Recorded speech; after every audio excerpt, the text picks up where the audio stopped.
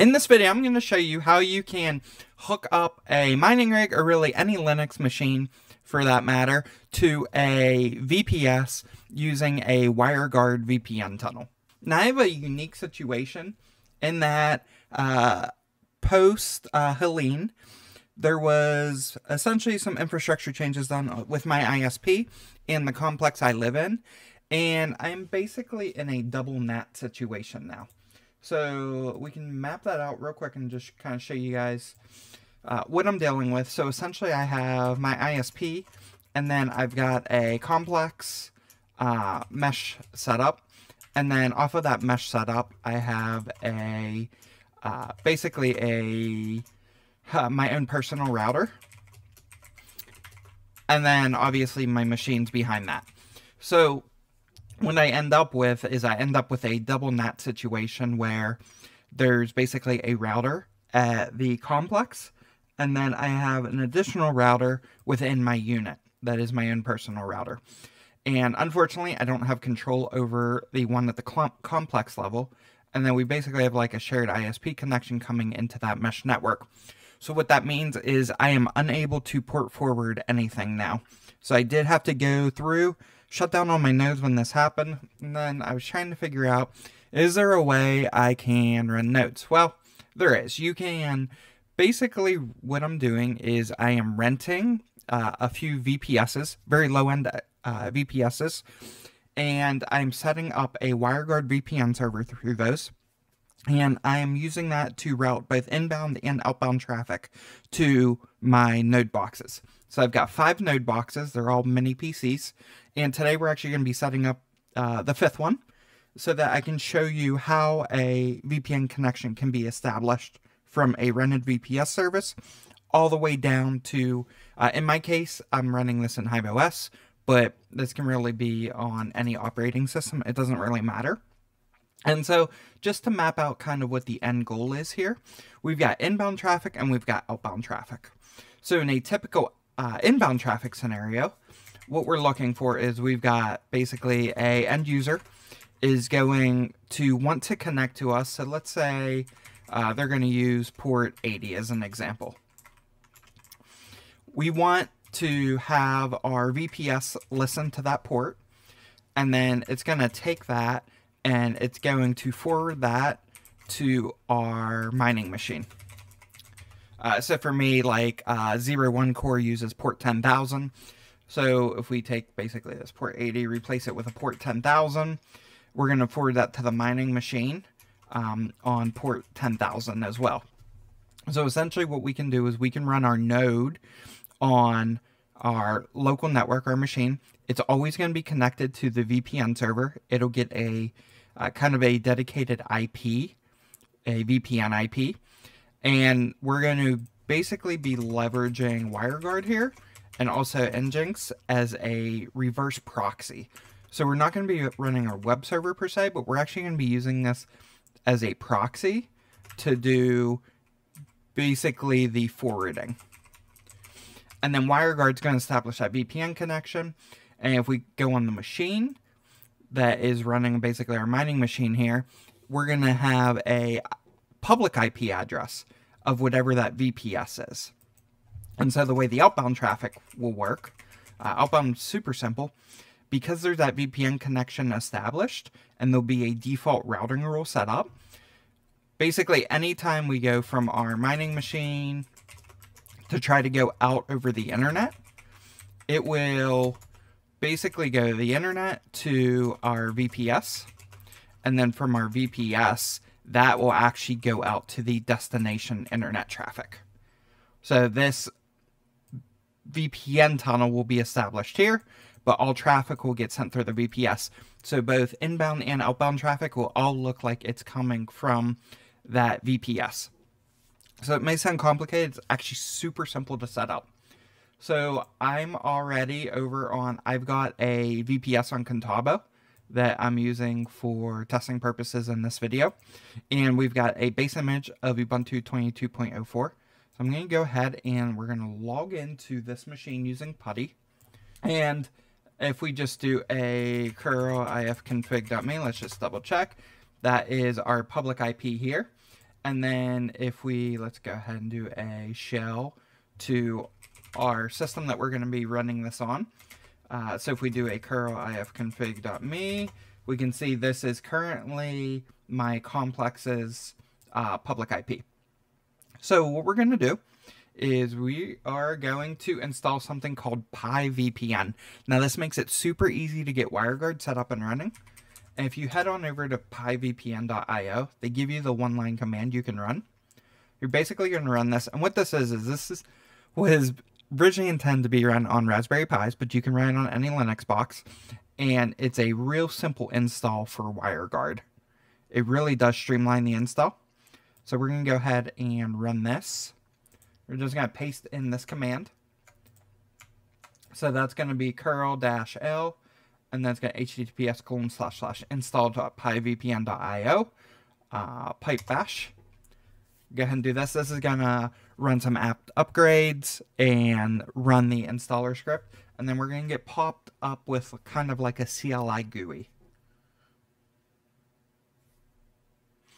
Okay, it's going to pop us in here. You can just hit enter. And then you can hit enter again. And then it's going to say, do we want to force routing IPv6 to block the leakage? I just say yes here. And then hit enter again for OK.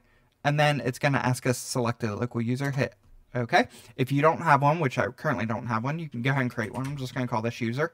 Hit tab, enter. And then it's going to make us pick a password for that user account. So do that. And then it's going to ask us to select the user. Just hit tab and hit OK.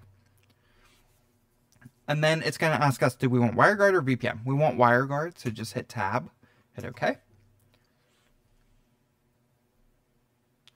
And then we're going to get the screen. This is the port that Wireguard VPN tunnel is going to listen on. And this is what your clients are going to connect to. I just leave this as the default, but if you want to use a different port, you can. Hit tab and enter. And then hit enter again to confirm the settings. Now you can pick the DNS server you want to use. So we can scroll down. You can use Google if you want. You can use Cloudflare. Doesn't really matter. I'm just going to pick Google in this scenario. Hit tab, hit OK. And then here it's going to ask us to confirm the public IP. That is our public IP. So we're going to hit tab, hit OK. And then we're going to hit enter again. This is going to generate the private keys on the server. And after about a minute, it should restart some services, pop you back up in here. Go ahead, hit OK. And then this is going to ask if you want unattended upgrades of the security patches. I always say yes here, but this is up to you. If you don't want the system to auto-apply upgrades of any security patches, you can say no here. But I definitely always say yes. That way we're not running behind on security patches. And then it's going to pop up, and it's basically going to tell you anytime you need to add a client profile, you can just do pyvpn space add. And then we hit enter to say OK. And then it's going to say, it strongly recommends you reboot after installation. Do you want to reboot? We're going to say yes. And we're going to say OK. This is going to reboot the VPS server. So if you have other services running on it, be aware that this is going to reboot it when you hit enter there. And basically, we're just going to let that reboot, start up the Wireguard services, and reconnect to it. So let's see if it has rebooted.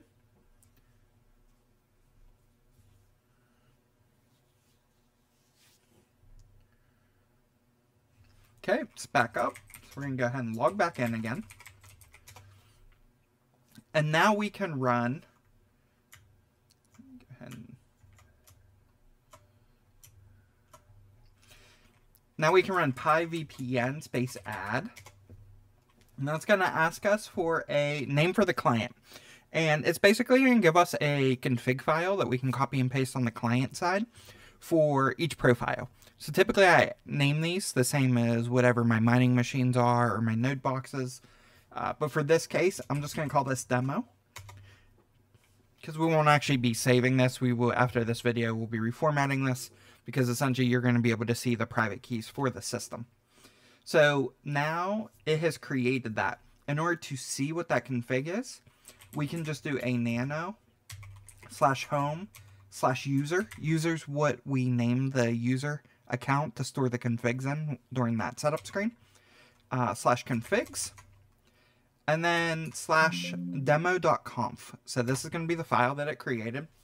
And this is going to contain the interface connection and also the peer connection. And this is really the Wireguard client config that you can just copy and paste directly onto your client system. So now we've got the server up and running, Wireguard's running. Now, if you do have a VPS, so I'm using Contabo, which they don't have like a front-end firewall blocking ports. Everything's kind of open to the VPS. But if you do have a firewall, or if you're running something like in Ionos or Oracle, and they run their own firewall, you have to log into your VPS dashboard and make sure you allow port through.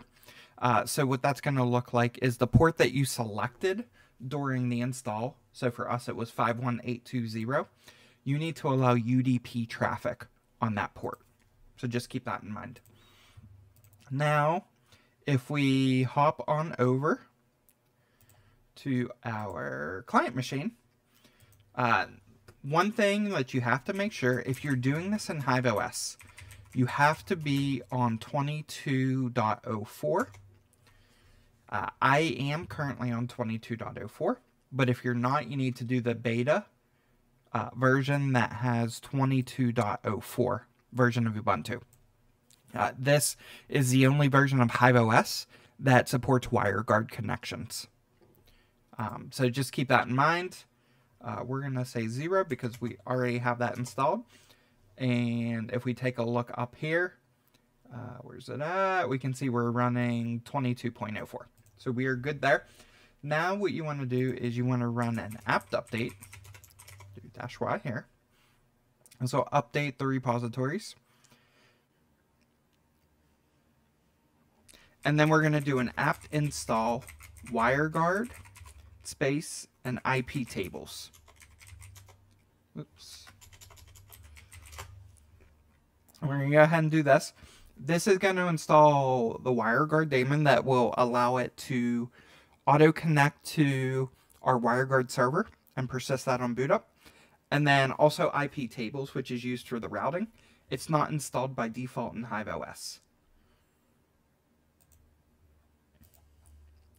And then, because of the beta version, what we have to do is we have to set up an alternative. So to do that, we're going to do update-alternatives space --set IP tables.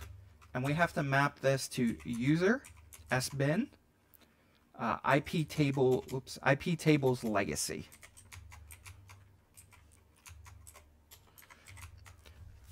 So we go ahead and do this.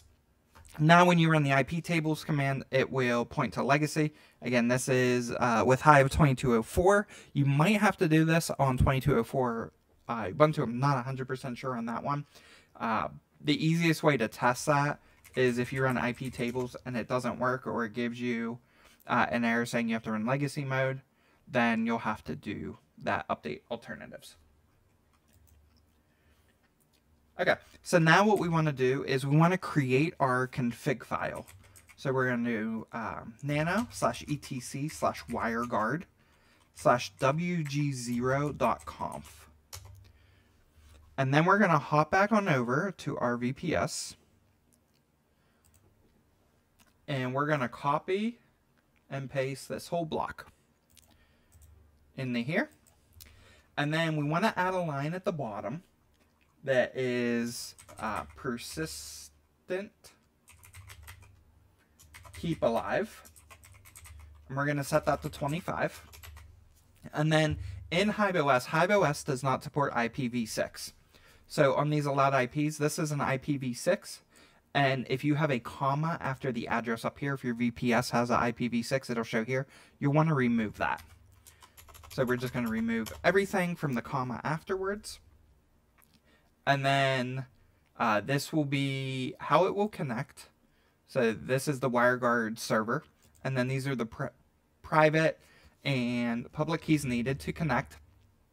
And this is the IP address that is going to get established on this system to maintain that connection to the Wireguard. So we're just going to do Control X, Y, enter to save.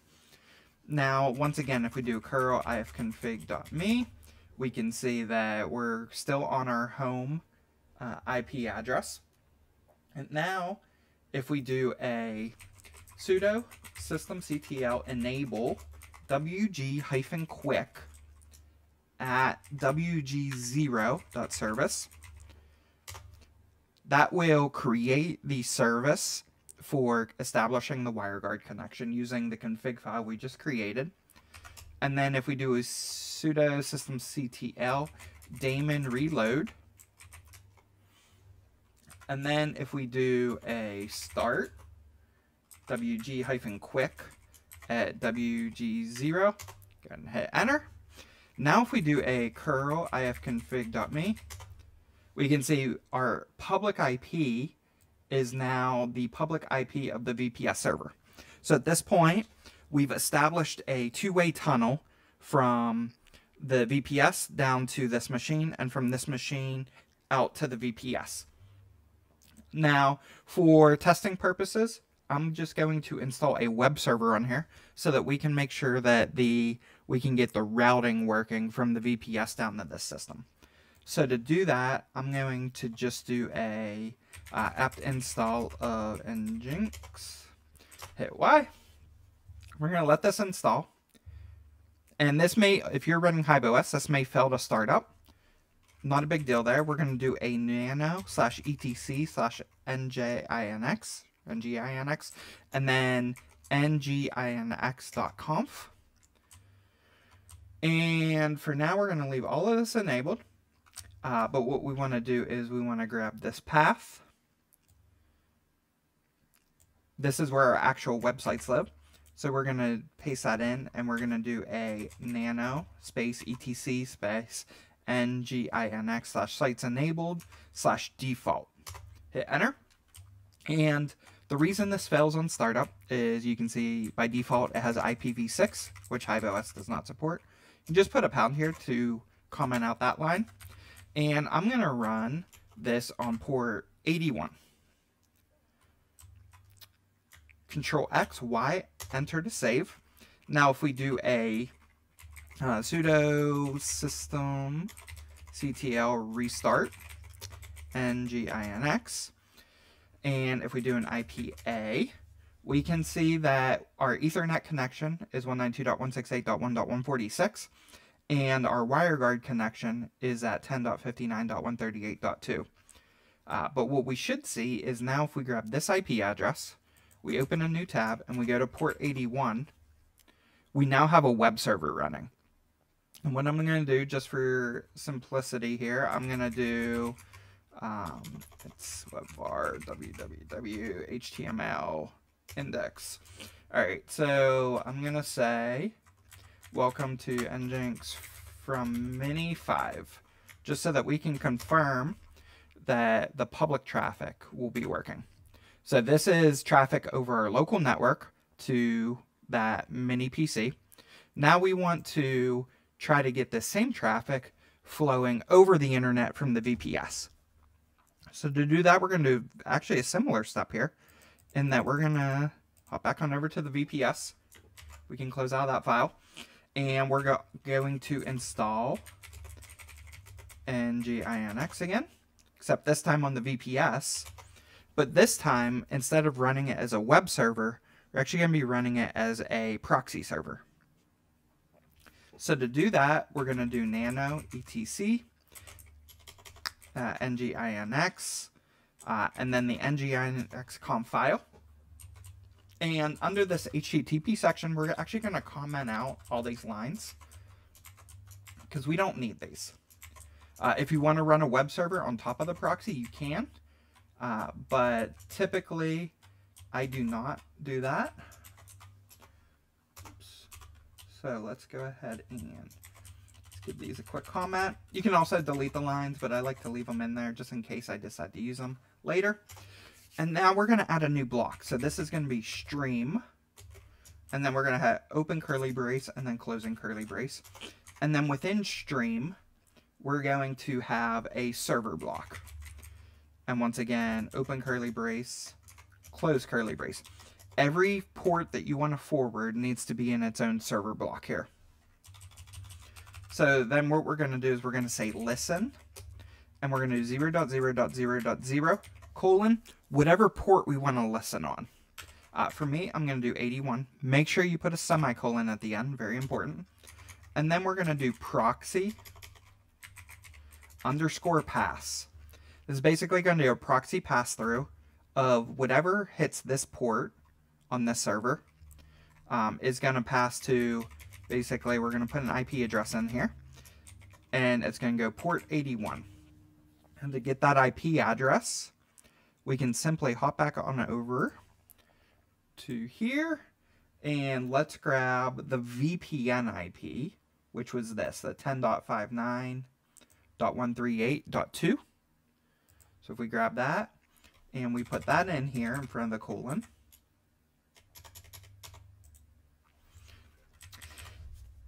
and once we save and exit this, any traffic that is received on port 81 on our VPS's public IP should auto route to port 81 on our Mini 5 PC.